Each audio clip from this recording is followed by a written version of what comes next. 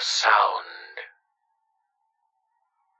In any city, in any country, go to any mental institution or halfway house you can get yourself to. Upon arrival, walk straight to the front desk and request an audience with the holder of sound. When you speak, you may realize that you cannot hear yourself or any noises around you, and that the receptionist will neither look up nor respond to your request. If this isn't the case, leave the building and don't return, for your selection of institution was a poor one. If indeed all is silent around you, look to the left of the desk to find a hallway that wasn't present prior to your arrival. Head steadily down the hallway, eyes focused straight ahead and locked on the door at the far end.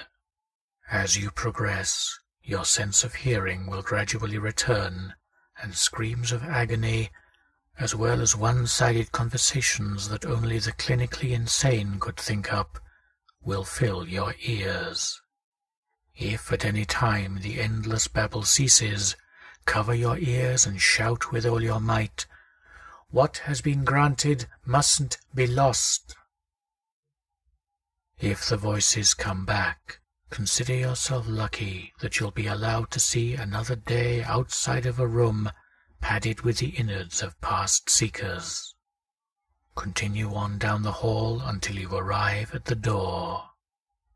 Knock once and push the door open before receiving an answer.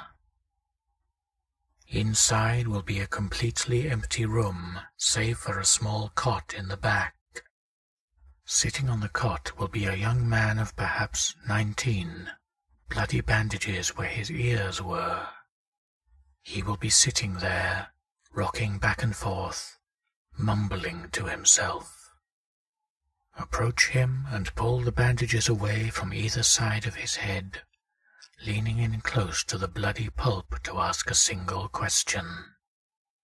Ask anything other than, "Will we understand?" and you will suffer the same fate as this man. Once the question has been asked, a rush of future events surrounding each of the objects will flood your mind. Horrific detail of every unjust death and injury at the seeker's hands will play through your mind over, pummeling your fragile psyche with countless waves of despair.